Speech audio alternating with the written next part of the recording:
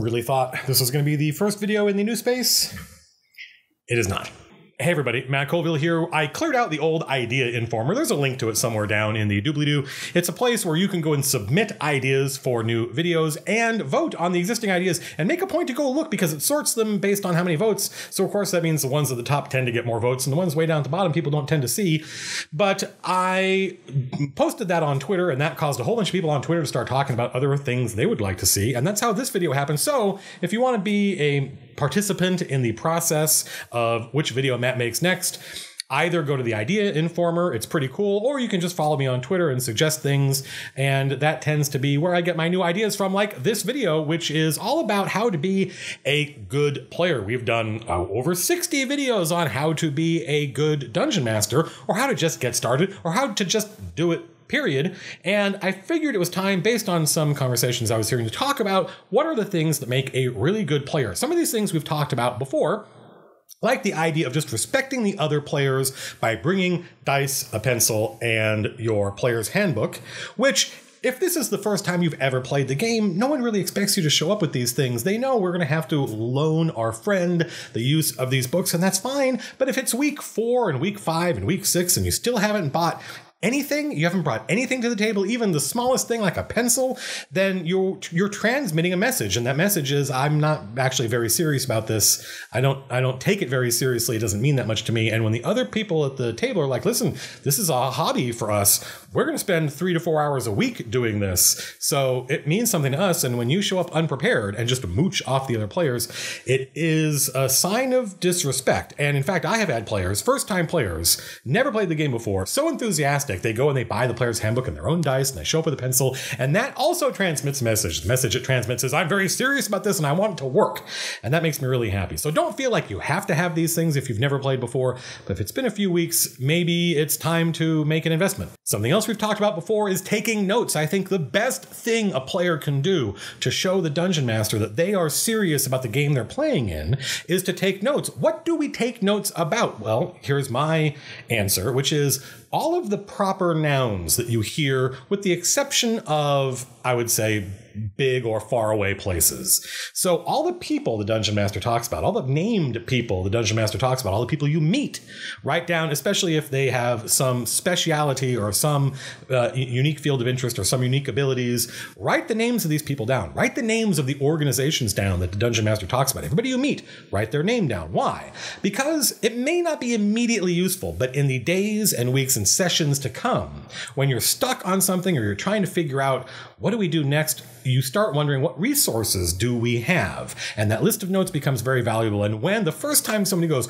we should go talk to this person because they might know something, the Dungeon Master is going to be incredibly happy because it means you're taking their game seriously. And I am happiest when my players view my setting as a bunch of resources to be exploited. I was incredibly happy one time playing a game when my friend Mark, when they were stuck, said, we should go talk to that lich that lives in the White Castle in the middle of the forest. And the players then spent about 20 minutes trying to talk him out of it. Oh, it's a lich, he'll just destroy us, he'll annihilate us, blah, blah, blah. And they had already encountered this lich and he had made short work of them. And so they had that fresh in their memory. But I felt like I couldn't say anything. I didn't want to poison the well. I didn't want to violate that kind of like DM neutrality principle, which maybe we should do a whole video on. And now I think I know enough that I probably would be able to let them know that I thought it was a good idea without saying, I think this is a good idea. But I really wanted them to do it. And I was really frustrated with the other players that they were trying to talk Mark out of it, because even though they perceived this lich as an enemy, that perception is not it's not a physical law. It is just a perception. It's just a collection of traditions and assumptions, and they could challenge those, and they did, and it proved incredibly dramatic and gave me an opportunity to look cleverer than I am, because I quoted a lot of like Hannibal Lecter dialogue to them, and they loved it. They loved that interaction with the lich. It was a lot of fun because my friend Mark took something from the world they had encountered before and used it as a resource. That is one of the best things I think a player can do. Another thing, and this gets back to respect, is to listen to the other players, listen to the Dungeon Master. Pay attention. Don't use the fact that another player is talking or the DM is talking as an excuse to think about what you're going to say next. Because one of your most powerful tools as a player is the way you react to things. The way you react to the things these people are saying is as important, maybe more important, than the actions you take. If we take the things the other players, including the DM, say seriously, then that is not only a sign of respect, it's going to make us better players. It's going to make our characters more interesting. It's going to make the story more interesting. The flip side of that is a conversation is not a competition. It's not a contest to see which of us can get the best zinger in at the end. If another player or if the dungeon master is having a dramatic moment and trying to make a point and speaking in character, and they end it with, an underline or an exclamation, that is not necessarily an opportunity for you to try to pull the rug out from under them just to say something clever and score points. I don't think it's about scoring points. It's about letting other players, letting other people have those dramatic moments. Let them do those things. Conversations are not competitions. These are all relatively straightforward so far. A somewhat more abstract lesson that it took me a while to learn as a player, because I have been a player at least as much as I've been a dungeon master, is to find your fun within the game that the dungeon master is running and the game the group is playing in. A campaign is like a ship. You and the other players and the DM are all on it together, and it is going to leave port with a destination prescribed by the dungeon master. But it may not get there.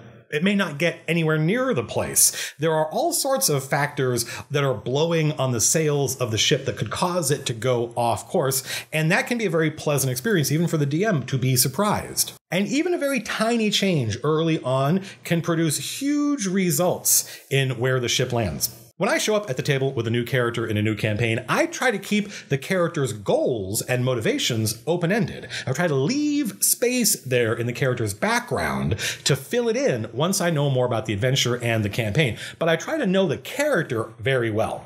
Leaving that space, leaving some things like my character's motivation undefined, lets me write them in later when I discover the direction the campaign is going.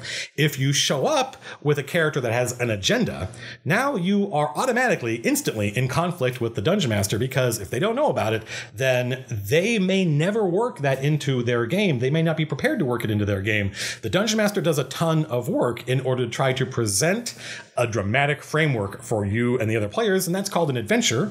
And if you take the time to go, all right, I'm not going to figure out I'm only going to figure out what my character is. I'm not going to figure out what they want yet. I'm going to wait so that my character can want the things that advance the story. Then I think you'll have a much better time. One of my favorite characters of all time was in my friend Jim's Albion game, which is prehistoric fantasy England. And because it was set in a fantasy version of the real world, I was playing Seket, who was an Egyptian from fantasy Egypt. And I knew who Seket was. He was a paladin, and I knew what was important to Seket, but I had no idea what his goals were. He washes up on the shores of Albion, and he discovers that the human beings there are living incredibly primitive lives, right? They're just now dealing with like domestication and stuff like that, and building farms, and they are at the whim of these much more powerful forces, the Fomorians and the elves and the wars between them. And I decided, after several weeks of play, that Seket's job was going to be to bring the knowledge of this much more advanced civilization to these primitive people and try to better them and try to give them the wherewithal to survive in this world against these more powerful forces. And look, things like agriculture and astronomy and sciences and stuff like that were super important to this character. And that's something that I made up. That was not something I had thought about when I was making the character. I knew who Seket was. I didn't know what he wanted. I left that blank so that I could want the things that were relevant to the campaign Jim was running. So the shorthand for that is learn to find your fun in the game the DM is running, because I guarantee you, unless there's a huge misalignment between the players and the DM and you're like, this is not the right group for me, that whatever the DM is trying to do, there are lots of different characters you would enjoy playing within that perhaps narrow boundary. Also, remember that the DM does just a ton of work outside the game. Give them some help. When the dungeon master is wondering how a rule works, you can look it up for them. And really, you're not even just looking it up for the DM, you're looking it up for the entire table. You don't just have to be focused on your character. Of course, the flip side of that is know how your stuff works. We've talked about this before, and I've definitely seen people online who feel like it is the Dungeon Master's responsibility to know how literally all the rules in the game work. And I don't think it's possible for one person to hold all those rules in their head at one time. I think the game is just too complex. So when it is your turn, it is best if you not only, when I say know how your stuff works, I guess what I'm really saying is have it ready. Because you may be pretty familiar with how this spell works or how this class ability works, but if you don't have it at your fingertips, when the Dungeon Master asks a question, because the Dungeon Master needs to know, how is this spell or special ability going to interface with the scenario that I'm dealing with right now, you need to have the answer, and the answer is written down. So this is a tricky thing because there's often no way for you to do this, because the way initiative in D&D 5 works, you have a plan, what you want to do at the beginning of your turn, but by the time your turn comes around, or the beginning of the round, I should say, by the time your turn comes around, the scenario has changed, and that thing you wanted to do is no longer relevant, and so now you have to make up a new plan on the spot. When that happens, we get it. We don't expect you to have all of your stuff ready in that moment, but spend your time after your last turn thinking about what you're going to do on your next turn and have the things you're going to use at your fingertips. This is another sign of respect for the rest of the table. If you say, I'm going to cast this spell, and the Dungeon Master says, okay, what does that do? And you say, I don't know, then you just let everybody down. And it's not, I don't think it's that hard to do. There's all sorts of tools online and stuff you can use to make it a little bit easier to find the stuff you're looking for relatively quickly. Last piece of advice, and this was another thing that it took me a long time to learn. It was so important, in fact, that it ended up being written into the employee handbook at one of the video game companies I worked for, and that is, be prepared to lose gracefully. These games are very complex, and they're trying to model the most complex thing there is, which is a reality. And there's no way for the rules to cover every little edge case. And so you're often going to end up at loggerheads with other players or other DMs because you want something to work a certain way. And it's not clear if it does. And you make an assumption, the DM challenges, or another player challenges that assumption. And now you're going to have a little bit of an argument about what did this thing mean? And can I do this?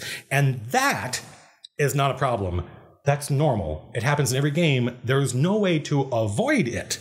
It only becomes a problem when you decide to relitigate that argument with every subsequent argument. I've seen this a million times at the table. I've seen it at work where something's really, really important to you and you get in an argument with everybody and the discussion doesn't go your way and you lose. And instead of going, okay, that's fair. If that's how it is, that's how it is. And moving on, you keep a little list, you keep a score, and you bring that resentment to the next fight. And when it comes up, you try to go back in time and refight that old battle. All you're doing is making yourself and everyone else at the table miserable. It can't be about scoring points. It can't be about winning arguments. It can't be about, well, I'm the smart one and it's my plan. You folks should listen to me. That's probably not why we get together to play with you. It's just because we like you and we think you're a fun person to hang out with. So if the battle doesn't go your way, if the argument doesn't go your way, it's not the end of the world. Just move on. It's perfectly natural to get wrapped up in an argument and invest some of your identity in the outcome. But you will discover that the first time you let it go and say, okay, if that's how it is, no problem. It's a very freeing, liberating experience. And it frees you up to enjoy hanging out with the other players at the table and not worry about that stuff, because overwhelmingly, they're not worried about it. That fight you just lost, they're not stewing over it. They've moved on and they still like you and they still want to have fun and play games. And if you can do the same thing, then you're going to have a great time. A lot of this advice boils down to just respect the other players, listen to them, take the things they say seriously, don't always try to get the last word in, don't try to relitigate old battles. And if you know people who hear that advice and their reaction is, oh, what, does that mean I can't have any fun? You got to just let them know it's not all about you. This is our time that we are all spending together. And people whose reaction is, oh, does that mean I don't get to have any fun? They, I think, are trying to get something different. They're trying to get a different kind of validation out of the game when everyone else is just trying to have fun. And I'm not sure, there may be a video in the future. We did a video called The Sociology of D&D. There may be a video coming called The Psychology of D&D, where we talk about people's expectations at the table and what kinds of problems can and can't be solved at the table and what it's reasonable to expect from a group of D&D players. That's it, folks. That's the What Makes a Good Player episode. This is the kind of video where I look forward to the comments, because people will watch the video and they'll go, oh, and it'll make them think of stuff, and they will post it in the comments, and then I will read the comments and I'll go, that is a good point, and it'll make me want to make another video. So there may be a part 2. coming in the future. I was looking forward to this being the first video in the new space at the official MCDM office, but there was a glitch. And so this might be the last video in the old space. I'm super looking forward, super excited to start shooting videos in the new space. And speaking of things I am super excited by, there is a Kickstarter. It's about to close. I think there's only like 36 hours left by the time I upload this video. It's a Monty Cook Kickstarter. Monty Cook Games. That guy is an inspiration to me and has been for years, since all the way back to 3rd edition and maybe before. The stuff that his company puts out really inspires me to be a better developer and a better designer. And they are doing a book that I am contributing to called Your Best Game Ever. And it's a general purpose guide to playing RPGs that is not system specific. It's about stuff like getting started and finding a group and being a good game master and being a good player. And a lot of the stuff we've talked about in these videos, and a lot of stuff we haven't talked about. It's got a killer list of people contributing to it with incredibly smart people. And me. It's got Eric Campbell and Luke Crane and Matt Mercer, and those people are all very smart. It's got Janelle Jacquet contributing to it, which I am incredibly excited to be in the same book as Janelle Jacquet, because she is one of the old school OG D&D designers. She worked for the Judges Guild and did some of the classic specifically dungeon design. In fact, her design became so iconic that 20 years later, people were looking at new dungeons and being like, why aren't these new dungeons like these awesome old dungeons? What was the difference? And they noticed that a lot of these old dungeons were designed by Janelle Jacquet. And somebody actually wrote an article called Jacqueting the Dungeon, which is all about giving players choice and making a dungeon that you could play through several times. And it's not just linear and boring, and all sorts of different branches. And they actually started graphing out different dungeons and showing you how this dungeon seems like it has a lot of choice, but in fact, it is literally linear. And this one's linear, except it's got one branch, and it doesn't matter which way you go, you end up at the same place. And her dungeons were dynamic and had all sorts of different entrances, and they encouraged you to explore. And so I'm just crazy excited to be in the same book as she is. But that Kickstarter ends soon, so hidey hence, there is a link in the doobly-doo. That's it, folks. Next video, I don't know what it's going to be about. I'm going to go check out the Idea Informer. There'll be a link to that, too, just to see what people are talking about. Until next time, peace out.